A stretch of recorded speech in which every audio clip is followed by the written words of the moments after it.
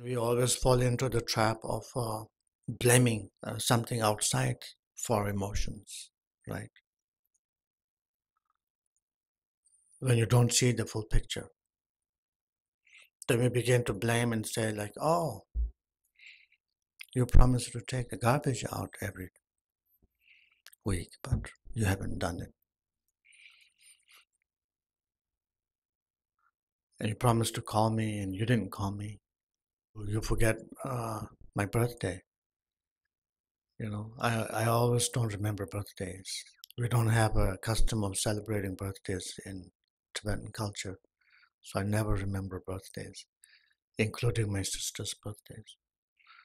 Uh, at the beginning, I had a hard time remembering my own birthday because we don't have the custom.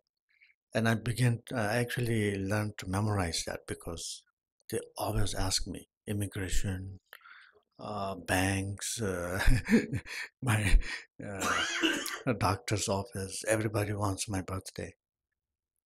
I think they all love me. You know, they keep asking me birthdays, but they never send me a card.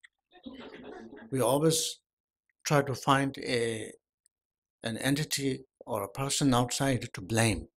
You know, and that often happens because we don't see the whole picture of in this landscape. And what we ourselves play a part in that.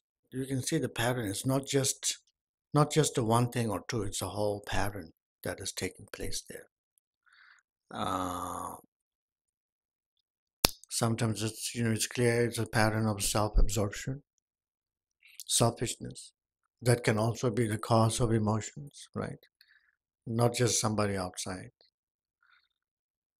And seeing patterns can actually help us to